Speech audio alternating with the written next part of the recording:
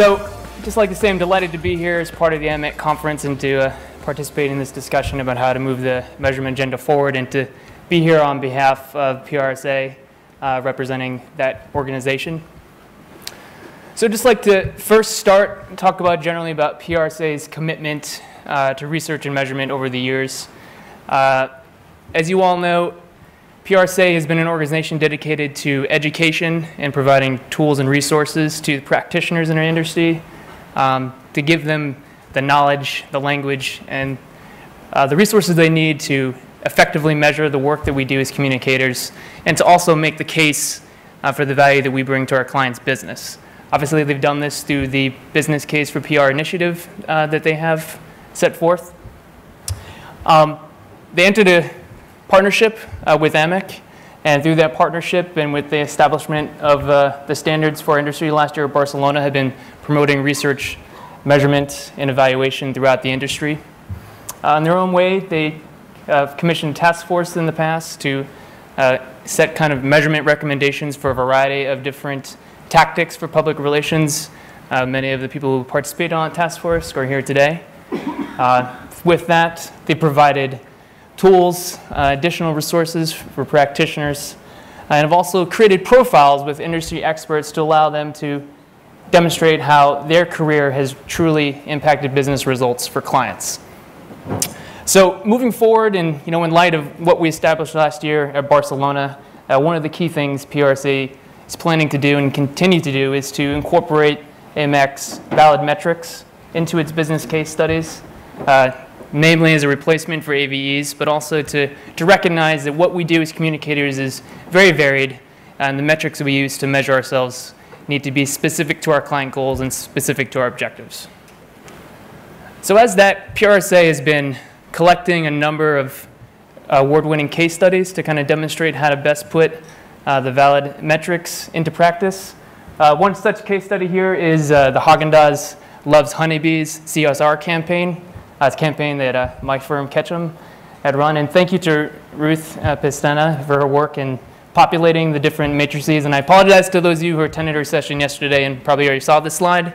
But I do think, and I think PRSA believes that this is a great case study example of how you can really apply the metrics to any type of campaign. Some of the key things that we found in this particular study was how we were really able to effectively measure across the communications channel with our target audience, but also through what we do as communicators, moving from the creation of content, distributing that content, and then affecting target audiences. One thing we saw was a raised awareness among the target audience about the issue with honeybees in the US and seeing their vital role that they play to the agricultural process. Essentially, without honeybees, there wouldn't be any delicious ice cream for people to eat. So it was really nice to see that effect as a desired outcome. But we were also able to isolate business results in this case, and what we saw was a 5.2% increase in the sale of ice cream in April of 2008, and a sustained growth of 4% in sales from April to July during that year. So I guess the question before us and what we're trying to establish here is, how do we move this forward? We have a standard set of baseline principles and that we agree are important for us and how we want to evaluate ourselves. So how do we take this forward? I think, demonstrated by the data David just presented, that clearly it starts with education. It starts with educating not only our clients about the importance of measurement and evaluation, but also ourselves, and providing the knowledge and the tools for the practitioners that are doing communications and public relations work for their clients on a daily basis. And that's what PRSA would like to see as part of the agenda moving forward, and the role they play. Through promotion, raising awareness of the importance of measuring PR's value, to develop tools, and to continue to educate. It's more than 35 members and practitioners throughout the field. To work with organizations such as AMEC to refine and the standards that we set for ourselves, and to continue to provide real-life case studies such as the one I just showed you that can be used as an example to how to apply these principles to the day-to-day work. So, thank you.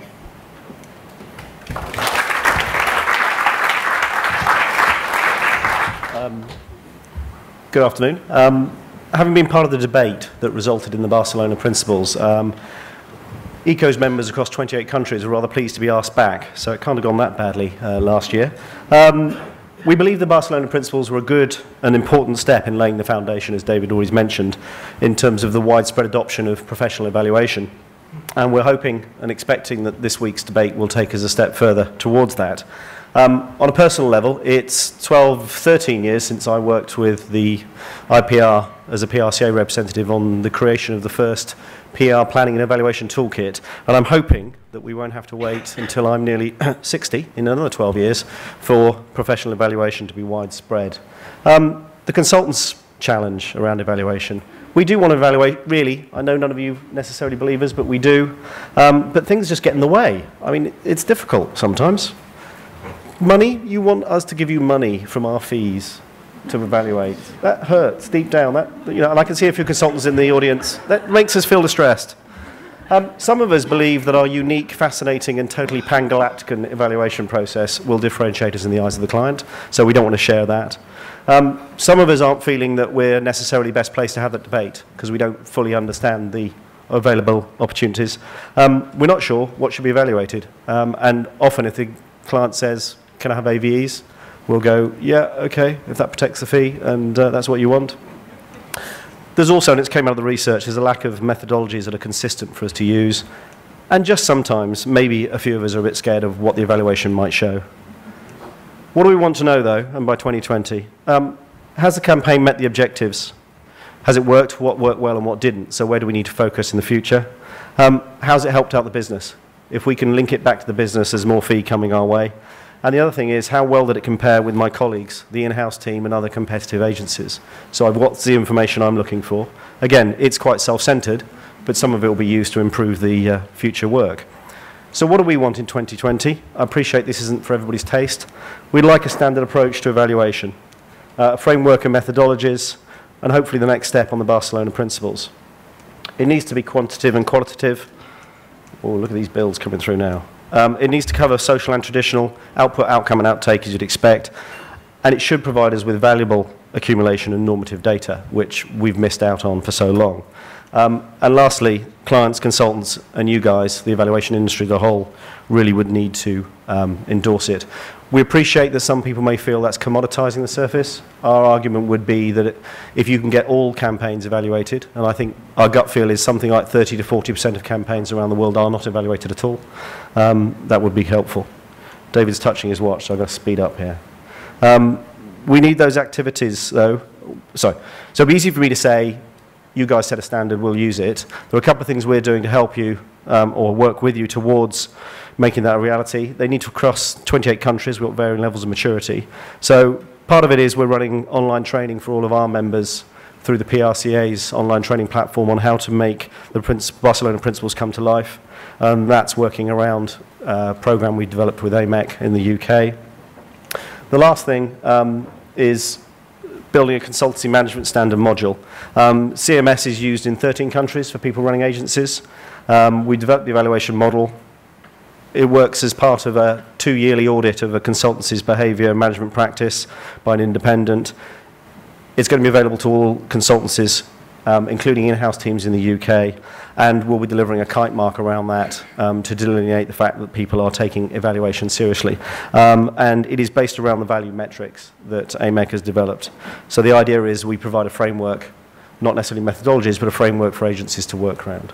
So small challenge, if you could just knock out a standard methodology and process for evaluation, ideally by the end of the year, that'd be great from our point of view. So, thank you very much.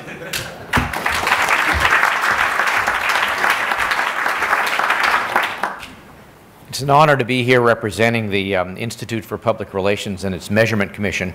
And I should probably also tell those of you who don't know that although IPR is branded as the Institute for Public Relations, its legal name is the Foundation for Public Relations Research and Education. Some of us wish they kept those two words in their title, but it makes for a very, very long one. IPR is an independent foundation that's dedicated to exploring the science beneath the art of public relations, and it does this by supporting public relations research, and mainstreaming this knowledge into practice through public relations education. Its measurement commission that was formed in the IPR itself is now in its 55th year. The measurement commission began in 1998, and it exists to establish standards and methods for public relations research and measurement, and to issue authoritative best practice white papers. And the commission is comprised of members from what we call the 4 pillars of the research, measurement, and evaluation industry, and that would be the public relations firms, the academia, the research providers, and the client side.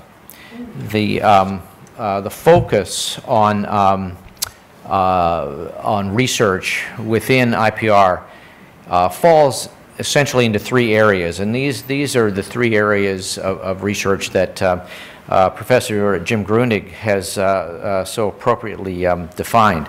One of those is research that is used in public relations, another is research on public relations, and the third is research for public relations. The research in public relations involves research on communication programs, the planning, the research, the measurement pieces.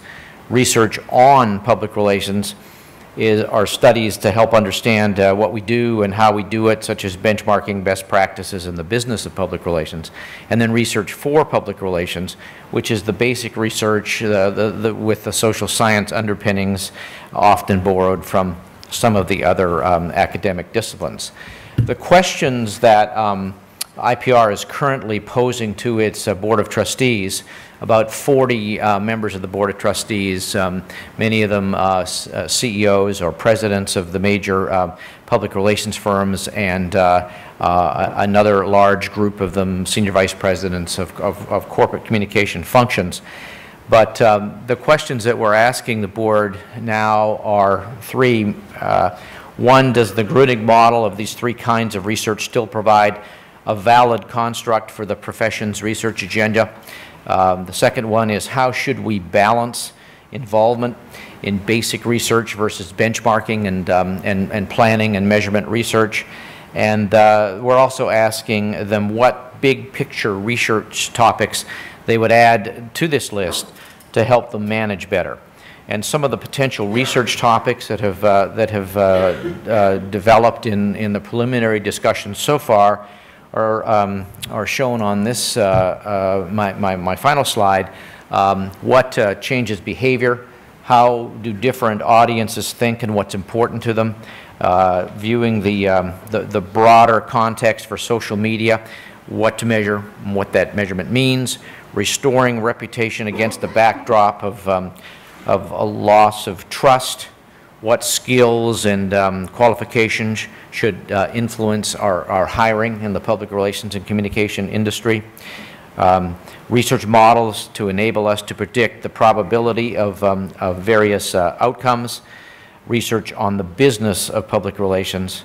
And then 2 demographic research questions, one dealing with diversity in our business, and the other understanding generational differences. The Institute for Public Relations has worked cooperatively with others in the past, and we look forward to continuing this cooperation in the future. Thank you.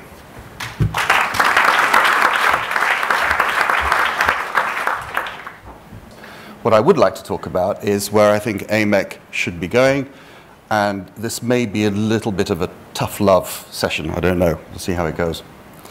The first slide, which is great evidence for our debate, is that measurement is growing. These are some top-line results that came from the Business Monitor study that AMEC runs every year with its members. It shows a very solid growth pattern. Even if we take out some of the bragging potential in some of the answers we got back, this is still a very healthy growth rate. Clients are clearly increasingly seeing the need for measurement. This conference grows every year, and it contains more and more clients as we go forward. So the questions are not really about the need to justify measurement per se. It's going to be much more about what can it do for me and how can it best be done. Because many clients, in our experience from my work with many of our members in AMEC and also our own clients, and business people I talk to is that actually there's a very little consensus about what constitutes best practice in measurement, and that's a serious opportunity for AMEC in sessions like this, that we can end up hopefully creating a base of credibility that will make measurement much more embedded as part of the communications toolkit than it has done up until now. Clearly, social media is one of the key drivers for that growth.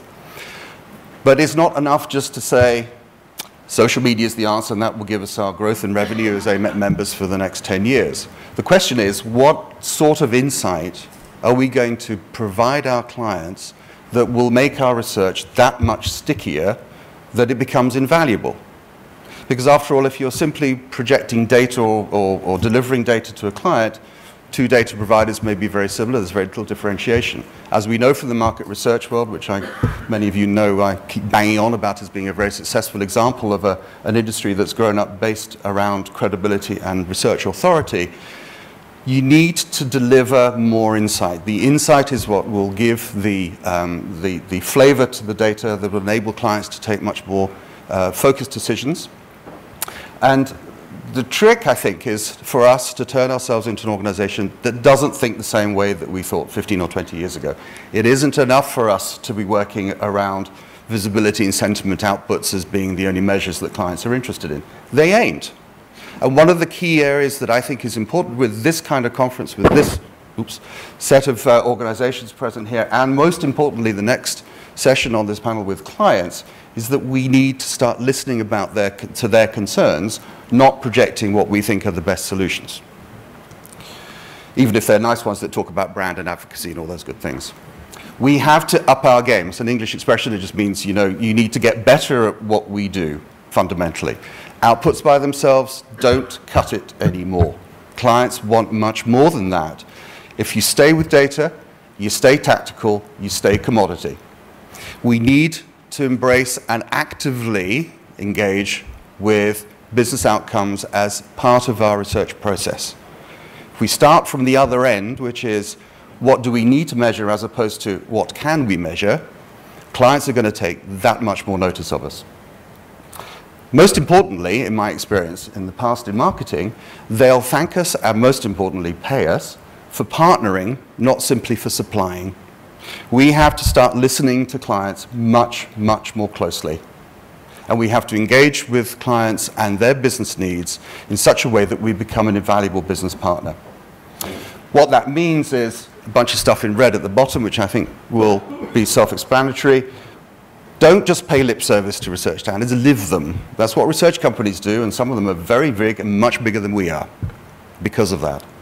We need to up our speed of delivery with the increasing content digitization and availability. That whole area of delay in delivering results to clients goes away. We need to integrate much more. We need to talk to a broader community. And one of my goals within AMEC is to ensure that our outreach doesn't simply go back towards monitoring companies, but it goes forward and outward to management consultancies, to marketing and brand strategists, and all of the other folk who are delivering marketing and data analytics, which really support business decision making. We need to be cleverer and more explicit about the way media analysis and media evaluation and communications research can inform other parts of the business. That's very important, I think, is to make us stickier to a broader range of potential customers within client organizations. And at the end of the day, that market research mantra, from data to wisdom to insight, or from data to knowledge to insight, must apply to our business as well. And if we can find standards that help us get to that mantra, I think that's what we should be aiming for. Thank you.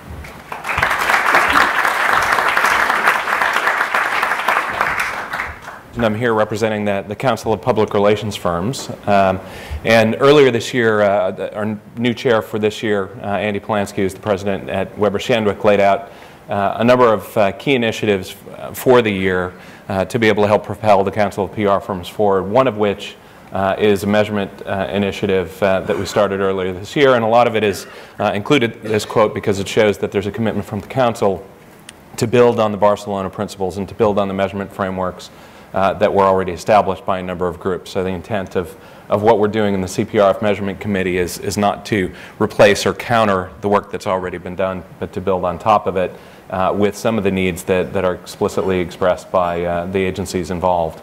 A lot of what we're focused on is fueling the adoption of best practices and the adoption of standards. Education is an important part of that, but I think adoption hopefully goes a step further where we as agency leaders can help drive the implementation of this work throughout our agencies, but also contributing to the industry standards development. The group is composed of a number of agency research and analytics leaders. There's actually significant overlap with the IPR Measurement Commission and AMEC's U.S. Agency Working Group, or North American Group, by design. And there are two work groups that we formed for this year. Not necessarily these are the perfect priorities for the long term, but that the two significant issues that we feel like we're facing now that require a lot of hard work to be able to help propel us to 2020, for example. One is around engagement. And as we saw in the discussion yesterday, there's a lot of discussion there, but a lot of opportunity to drive some consensus. And this is an area from a public relations agency standpoint that we're seeing a lot of movement with clients and an expectation that the public relations discipline and what they're expecting from agencies is dramatically different today than it was 3 years ago or 5 years ago, primarily because of digital and social media. And this is where we need to step up. And then ROI is another area that we as agencies feel like is absolutely critical, and drilling into what that means for the imperatives going into 2020. The first one is kind of a general one, and basically this comes from what we as agency leaders have seen, that measurement by and large, if you talk to most PR practitioners, is something that they do at the end. All of us in the agency world have received the call from an account team saying, hey, we just finished a program, can you help us measure it? Okay, yeah, maybe we can, but it would have been nice if we talked at the beginning of the program to use some good data to be able to help define some smart outcomes and have good benchmarking in place and then carry that through. The reality is that that is not the norm. The reality is that the norm is we do measurement at the end. And I think part of it is because we use the term measurement, which people see as a report card, and you get a report card at the end. What we're seeing in other disciplines, in digital and social media, for example, but across marketing and business, is an embrace of the notion of analytics. And so I think we believe that if we start to move as an industry to thinking about measurement and analytics together, we can bake measurement and analytics throughout the program. So it's something that you do up front for planning, benchmarking, and decision making. It's something that you do throughout the program for optimizing and decision making. It's something that you do at the end for evaluation. And I think this also dovetails with what Mike said about the time frames. The tradition of a quarterly media analysis report is wholly insufficient. We need metrics that are daily, weekly, monthly, and as we saw in the marketing mix model presentation yesterday, having that weekly data or at least monthly data is the key to really getting the frequency to show the business impact. The second imperative that we see that we're investing time in is around engagement, and it's this huge shift from impressions or counting the eyeballs to engagement and showing the impact. And we see this as agencies as a tremendous shift that's impacting our clients that is not necessarily known or understood across the marketing community. The Coca-Cola CMO had a good piece, I think, in Advertising Age or Harvard Business Review recently about this shift. And so we're starting to see discussion about it, but I think we as measurement leaders have an opportunity here to be able to help drive this shift and guide clients, guide account teams through what this means and how it changes. As a very simple example, for the clients and account teams who are focused on traditional media metrics and looking at, well, how efficiently they can reach a certain audience through traditional media, when they get into digital and social media, they always find that the metrics fall short because the numbers of the people who are reading a specific blog are 1,000 or 10,000 as opposed to the 100,000 or 1 million that might be reading some of the traditional or viewing some of the traditional media. And so their numbers look like, hey, it's not worth investing in this, even though they know in their gut this is worthwhile to do. So we need new metrics to be able to make this transition. And the last imperative is that we no longer as an industry can afford to continue to use ROI in a very loose way. You see in Professor Watson's research and a number of other places where people will just throw around the term ROI, and what they really are talking about is return, just general results, not necessarily a return on investment, or they're talking about 227 stories as an ROI or 400,000 fans as an ROI. And through the measurement work that we've done to date, we are trying to drive to a standard definition of ROI, which really gets to money in and money out, the pure financial type of evaluation of ROI, which if you go to any other business function within a company, that's the way that they're defining it. And the other thing that I think we've discovered through our discussions is that actually the value of public relations goes beyond ROI. So we can't pursue ROI as an exclusive thing, that the total value of PR is actually greater than ROI, and we need to be able to help clients understand both that tangible ROI as well as the intangible value of PR that goes beyond that and combine the near-term and the lasting benefits. So those are the three imperatives that from the Council of PR Firms standpoint we see are really critical going into this 2020 debate.